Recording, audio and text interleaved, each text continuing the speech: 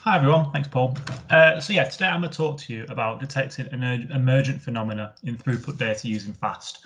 We'll unpack that title as we go along, and it's joint work with my predecessor Lawrence and also, of course, Idris.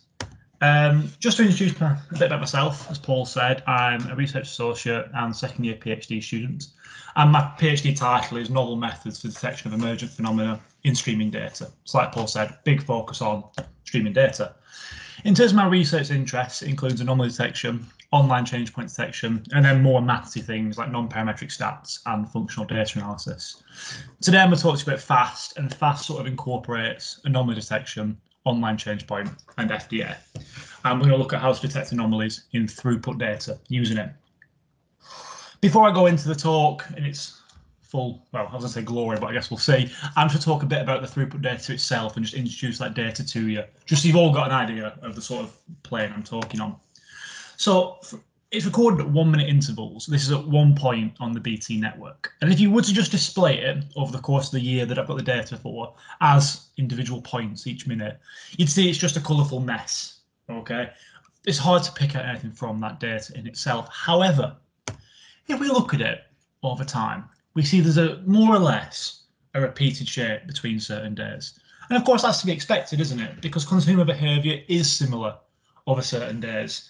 So if I think about the middle of the night, there probably isn't loads of people streaming things. If I think about the evenings after work or on a weekend, of course, usage is higher and therefore throughput data is higher.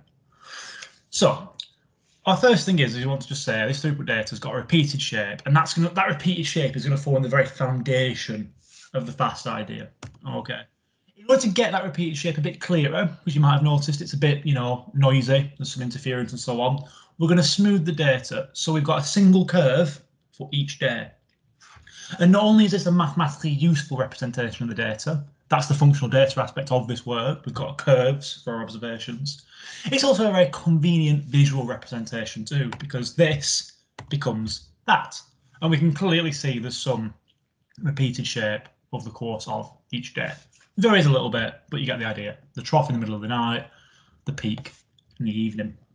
If you want to look at it from a full perspective, that very colourful plot suddenly looks a bit more meaningful. We see we've got this general sort of structure, and then some days where it looks, well, I mean, that in particular has gone very wrong, hasn't it? And so we smooth the data so we get this kind of structure that we can see there are some days where it's going wrong and plenty of days where it's going, I suppose, for lack of a better word, not wrong. And we're going to be working with this throughput data. Okay, so just to introduce the problem to you, now we've seen the data. So as I've said, over the course of the day, the volume of throughput changes, but there's a repeated shape.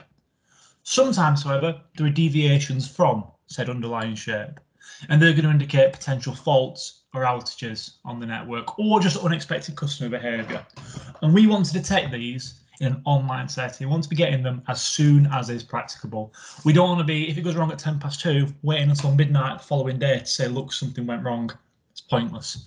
As soon as it starts to go wrong, as soon as it emerges, we want to be capturing that anomalous behaviour. Just to really hit home with the picture, I've got a simulated example, just some curves there. You see there's a repeated shape. And if we had a new day that follows the profile, you see that here it starts to not follow the profile. And we'd want to be saying just after 10 o'clock, look, this doesn't look like it should do. Something is wrong. I don't need to observe the rest of the day to know that. I want to be getting it as soon as possible. Why solve this problem? What's the point? Why are we interested in this? Well, detecting faults or unplanned outages in real time allows us to try and fix them as soon as is possible. And that's going to minimise the impact on the customer because we could be fixing it maybe even before they notice. And that's going to benefit the reputation and revenue of BT. Sort of as a competing sort of reason to solve it, modelling the surprising behaviour can help build models about the operation of the network and benefit future strategic planning. The analysis of data using something like FAST might reveal properties and things that are happening that you didn't know are happening, but need to be incorporated into sort of future strategic planning.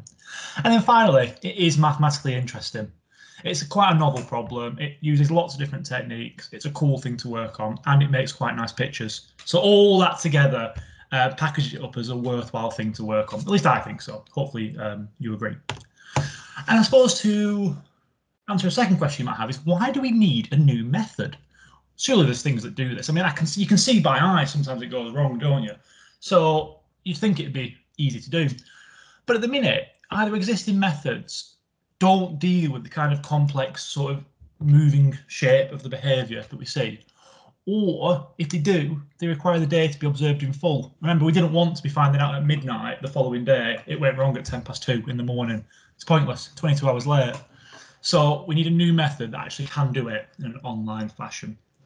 And my method, our method, is going to overcome this by first modelling that underlying shape for the data. As I said, that's the foundation. And then we're going to take a new observation and we're going to compare it to the shape as it's observed. And in doing so, we're going to capture the anomalous phenomena as they emerge. So that's how it links to the title. So now I've just sort of introduced the data and the problem. And to let you know that in this presentation, I am going to, firstly, present the methodology behind the FAST algorithm, including, I'm afraid, some maths for those who are interested. And then going to demonstrate FAST in action before providing an analysis of BT data using FAST. And then I'm going to deliver an update on where FAST is up to, both in terms of its implementation within BT and its academic life, its publication. And then I'm going to look at some extensions to FAST, including a multivariate form where I look at a few different locations. And that'll sort of give you insight into the what's next for me and my research question, if you were wondering it. So, first things first, the method. I've stressed, I mean, I've probably said it on every slide, you're probably already sick of hearing it. It's all about this underlying shape for the data. And FAST compares a new day to the underlying shape of a typical day. So we want to capture that underlying shape in a single mathematical model. In order to do that, I'm going to fit a data-driven differential equation. So differential equations are going to describe that shape. And by data-driven, what I mean is I'm only going to use the data that's given to me. I'm not going to be doing any expensive physical modelling. I'm not going to try and understand the physics of the process. It's a non-parametric method if you want the statistical terms, but I'm not going to be making assumptions. I'm going to be using the data I've got to fit a model, a differential equation to that data. And the advantage of that, of course, is it captures the time-based physical characteristics of the system based on what you've given me. You don't need to then go and do modelling at different locations for different models. We can just deploy it as it is to these different places on the network, and we can crack on with it. There's no need to actually go and get the physical model underpinning the process to be understood from like a physics point of view. In terms of the maths behind how I do this, so I've said I'm going to use an ODE for those interested. What I've got some curves, x, I, t, and that's basically saying on the ith day at time t, what is the throughput? And to this set of curves, I'm going to fit an order m linear ordinary differential equation, which looks like this. And this equation is a coefficient times by the derivative of the observation. Now, you may be thinking, this looks a lot like a line of best fit for linear regression. And in all fairness, I don't want to sort of trivialize my research. This part is, rather than a line of best fit, it's a differential equation of best fit. And we use a technique called principal differential analysis to fit it by, just like in linear regression, minimizing the residuals of the fit. For anyone wondering how I choose that value m, I do it using BIC, and in the paper we show why that makes sense and how it sort of mathematically works on that sort of level. But that just gives you a bit of idea, an understanding of how I fit that ODE. And it really is, in terms of the computational sort of complexity, no harder than the linear regression. So it's very much an easily deployable, easily interpretable sort of piece of kit. Give you an example of what that might look like. Again, I've just got that simulated throughput, 100 days of it. And this would be what the solution, the model would be for that data. You see, it follows that profile nicely. It sort of tracks along and provides what I would say is a sensible fit. Now we've got that underlying shape captured, said it again, we're going to look at how the anomaly detection test works. So this slide will give the informal idea, and the next slide, for those interested, the mathematical basis. So like I said before, we're going to compare a new day to the fitted model by looking at the residuals that we have left after applying the best fitting differential equation. So I fit my ODE, and I'm going to apply it to a new day, and that'll give me some leftovers, some residuals. I'm going to look at how over time these residuals change. I'm actually going to look at the squared change, so it's all positive. I'm going to take the cumulative sum. And if the cumulative sum by some time point crosses the threshold, I'm going to say there's an anomalous behaviour present. So if you have heard of one before, it is just a variation of a Q-sum test. I just take a cumulative sum of some quantity, and if it's big enough, I declare an alarm. That threshold, and I'll show you the result for it in a moment, is actually set to control the probability of false alarms at some user-defined level. So if you only want a 5% chance of a false alarm by the end of the day, you can set the threshold to control that. And in terms of computational point of view, once we fit the model and we're just running it on new days, that's a linear time test. So it very much is applicable in an online setting. There's no reason why you couldn't apply it. Mathematically, for those interested, a new observation looks like this. X n plus 1t. So we've got the first n days, we fit our ODE. Here's the n plus 1th day. We apply our ODE to the n plus 1th day to get our residual. Now, in order to get that sort of cumulative sum over the course of the day, so we can detect the emergent phenomena, we're going to slice the day up into a fine grid of t points. And then when I say we're going to evaluate the residual squared one-step change, that's what that looks like. And then when I talk about the cumulative sum of that, that's this. So I'm going to take the cumulative sum of the squared one-step difference of our residual function for our new day. And if we cross a threshold, i.e. that sum is bigger than some value gamma, then we're going to declare an alarm. So that's how it looks from a mathematical point of view. And I suppose it's worth really hammering home. We only need to know up to the point we've seen to work out this test statistic. So we really can do it as the data is observed. We don't need to observe the full day, which is just what we were looking for. Perfect. I suppose now, I think this GIF's been well run out over the course of the last few months, but just to re-show you again, we've got the training data, those first n days fitted there. We start observing a new day for fast, that green line there. It looks more or less like the others. We don't have a problem with it. A new day comes along and we see that towards the end of the day, it doesn't quite trail off as expected. So we say, hey, that's not right. There's an alarm. A third day comes along and fast doesn't see anything wrong with it. I would agree. Follows the profile. Before a fourth day comes along and we see it quickly dips away in the morning from that underlying shape, and we declare an alarm quite quickly. So that's sort of an example of fast being run just on 4 days of simulated data with 30 days of training data. So that's sort of fast in action, if you will. Now, something I like to just pop in during any longer talk on fast is just a bit of the actual theory that we've got for fast. I'm not going to give it you in its full mathematical intensity because I don't like that either.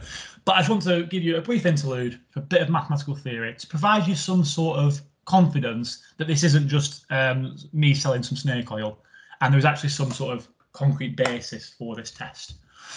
And when we devise an anomaly detection test, there's several desirable mathematical properties, but I've just plucked out 2 that I think it'd be good to see.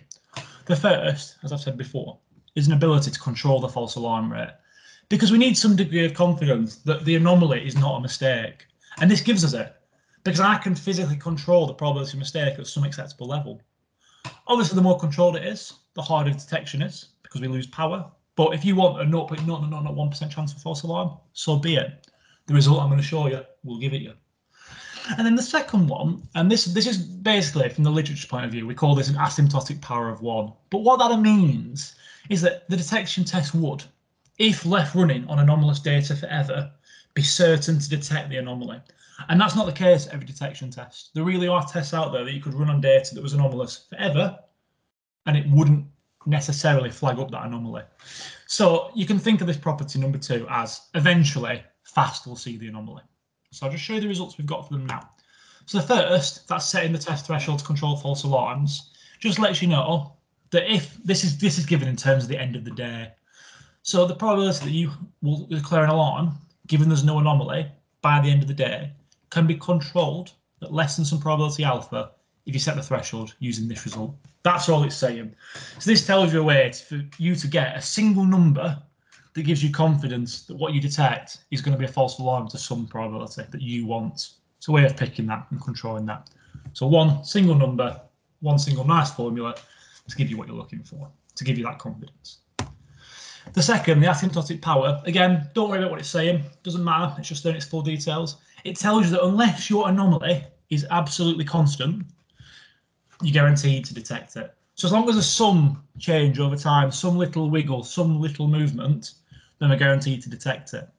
And what's also nice is as a sort of a corollary result, this shows that if I run my test on data without an anomaly, it really could feasibly run forever. It's not guaranteed to stop. So we'll just keep seeing more data, and it won't fall over and go, accidentally something's wrong. We still control it at that level alpha as we go to infinity. So now back away from the world of theoretical maths, we can go back into the real world insofar as telecommunications is the real world. And I'm going to present to you an application on some BT data. So we've got a part of the network called Collindale, measures a large amount of throughput data, and it's recorded every minute, just like in the example at the very start. What I'm going to do is I'm going to train fast on the data for January 2019. And I'm going to use this to see what I can pick out in terms of anomalies between February and April 2019. So I train on January and then run on 3 more months. And I've set the threshold to control the false alarm rate at the 5% level. So we want to only have 5% of the 89 tested days returned as false alarms and nothing anomalous is present. And indeed, that is what happens. It picks out 5 days. So 5 out of 89, about 5%. It picks out 5 days as being anomalous, and they're clearly not, which is absolutely in line with what we expect. In terms of showing the training data, we see it's got that nice smooth underlying shape, and I've pre-screened out this one with this weird spiky drop in red. The reason being is because ideally FAST would like to be run on non-anomalous data. Okay, we want to fit the right differential equation to describe that shape, so we don't want anomalies in there. And it's screened out by using FAST run on the data itself. I won't bore you in the slight mathematical details to change that, but you can use FAST on a full sample rather than new observations if you want to. And then we're going to run it on this data. And I mean, there are 3 very clear examples of anomaly. But we're going to run it on the rest to see what we pick out as well. But as you can see, there are 3 very dramatic anomalies. And so I think we'll start off with, the detection of said dramatic anomalies. And I really want to focus on, I think I've shown this to a few people before, this one here in reddish, because we see there's a little bit of weirdness happens in the hour or so running up to the dramatic anomaly, and FAST actually picks out this weirdness, so it tells us there's something going to go wrong before it goes what I would describe as very wrong. So this is just showing that sometimes the throughput data that we're monitoring can be sufficiently strange for us to almost anticipate what I describe as a big problem. So that's quite a nice feature of FAST, is that it is quite sensitive to small deviations, which can then, in the BT context, preempt larger problems. And we see detection of the 2 as well takes place while something is going wrong. And then again, we're focused on, I've called these are more examples of anomalies that I'm picking out because they're harder to spot from the training data by eye. But we see as well here in this sort of burgundy colour, an example, we've barely gone wrong when we're saying, look, something's not right here. And we're really preempting this trough that the other 2 detect within their time. So yeah, again, what we're seeing is we're seeing that there's a chance that the data will be sufficiently weird before the anomaly for FAST to sort of preempt that problem. And that's going to give us the maximum sort of time we need to get engineers out to fix it or to get things set up to handle calls from customers who've lost their broadband, etc. In terms of where FAST's up to, so that was very nice. That was a FAST example on some sort of fixed BT data that was given 18 months ago or so. FAST's a draft paper awaiting submission. And in terms of reproducible software, it's also packaged in R as the package PDA FAST, and that's going to go out when the FAST paper does. So it's available in both software form and manuscript form. So that's its academic life. In terms of its non-academic life, its BT implementation, I'm actually going to talk a little bit more about this in the next few slides, but it's basically in the process of being implemented on the VCDN server within BT. And someone called Adam Broadbent, I think I talked about this a few weeks ago, the Impact Accelerator. Someone called Adam Broadbent's helping us do that. To give you some more details on that, I think it's quite an interesting thing to talk about. And this is definitely a simplified explanation. I should add in a little sort of caveat. I'm not a computer scientist and I don't claim to be. So VCDN is basically a virtual cache on some BBC iPlayer data that's being trialed within BT.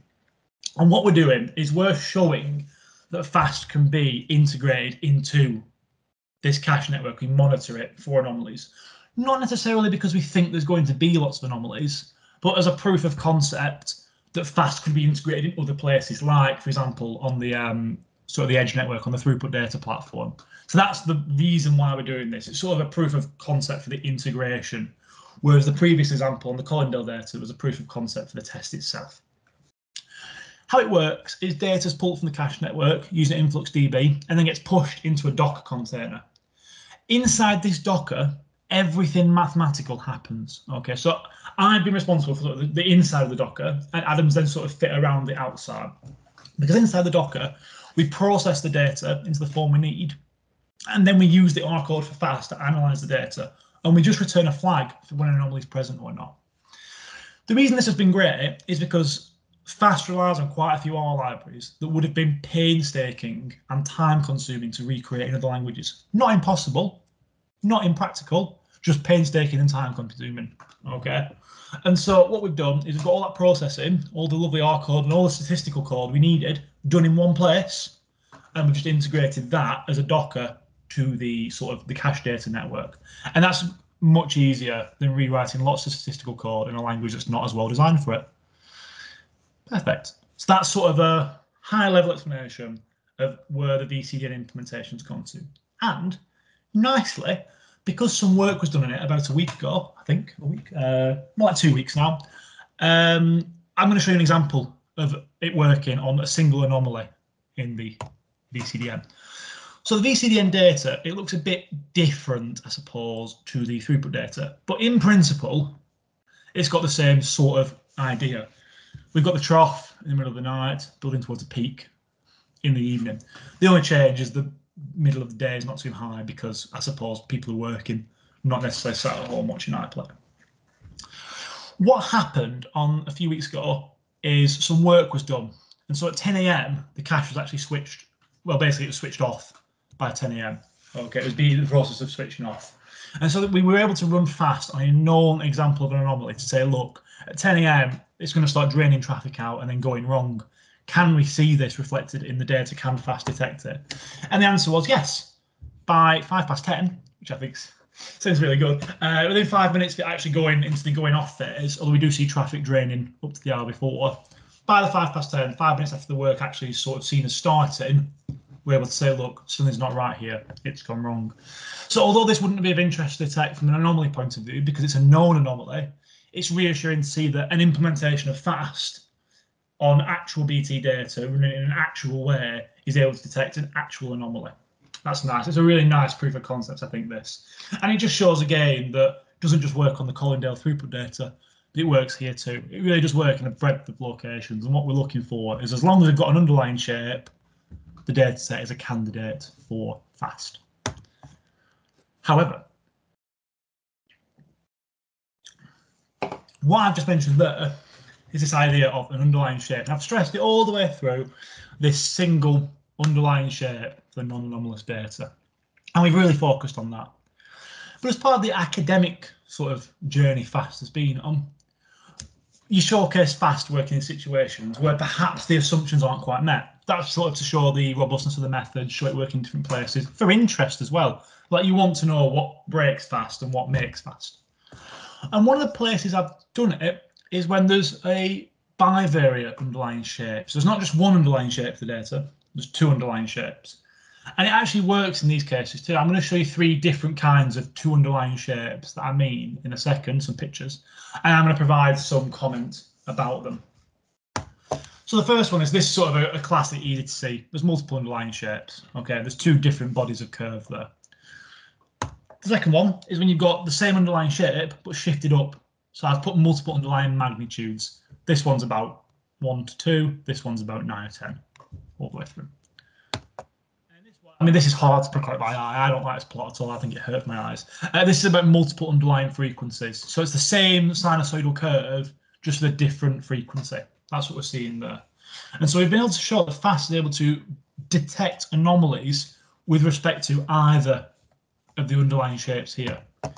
So what this illustrates, the reason I'm introducing this to you is because it shows how I've just gone and rambled on about the single underlying shape requirement. So you might be sat with similar data but multiple underlying shapes and thinking, well, fast doesn't work. Can't use fast here, what a shame. But it illustrates that actually a single underlying shape isn't necessarily a requirement. I don't want to say it's not a requirement because it will work best with a single underlying shape. It makes the most sense from a by-eye point of view, but it's not a requirement as we've shown from those simulations. And what's really interesting from a mathematical point of view is that in the magnitude and frequency case, There's no one single ODE model that fits both of the sort of, I've called them modes, the two different shapes of the data in one. It's mathematically impossible, for example, to fit one model to this. What's happening though is that the model we do fit still captures many of the dynamics of the data. For example, if we go back to the shape, the gradients are the same for both modes, aren't they? It's just the actual absolute value that's different. So the ODE model actually provides a flexible fit, capturing many of the dynamics of the data, i.e. the gradients, etc., or the higher level gradients. And that means that we're still capturing much of the underlying shape. We're still getting a good idea of what that model looks like. We've not just fit what we see, we're fitting the changes of the changes, etc. And so as a result, anomaly detection is still possible. So I think that's a really nice thing to have shown. And it just shows that FAST can work in places that perhaps it wasn't expected to work in. Before we come to an end, what I also wanted to talk about is just one of the strands of my current research. And this is sort of ongoing, and I'm going to provide sort of a hint and a brief overview of how we're getting on with it. MV FAST, multivariate FAST. So FAST at the minute is monitoring one location on the BT network. And of course we could, if we wanted to, deploy it at lots of locations independently. We could monitor them with lots of FASTs running on. But the thing is if I consider multiple locations independently, that might not be as good as considering them concurrently. That can obviously, looking at the data overlaid against each other, that can provide you greater insight because you can see more. But it can also, by considering the different locations together, enhance the detection power of the test. If you like, informally, lots of little anomalies that aren't noticeable on their own could add up to one big anomaly that is noticeable over all the locations.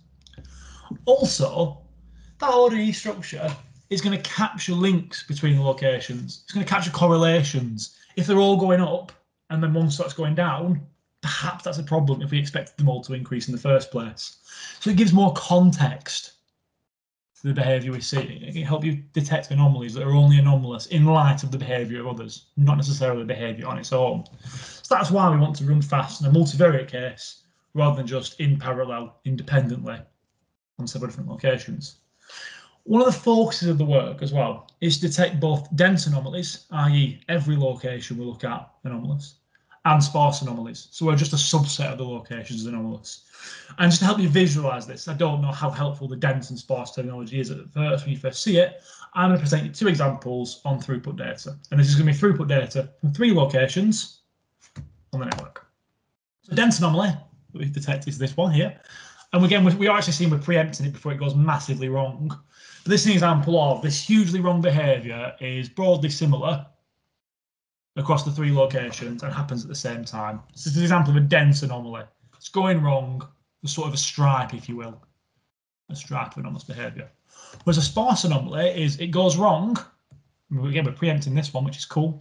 It goes wrong in 2 series to different degrees, but it hasn't gone wrong in this series. This series here is still acceptable for that day we're monitoring there. So this is just an example of where it doesn't need to all go wrong at every location. If it does, fine, we'll detect it. But we can still monitor the other locations individually.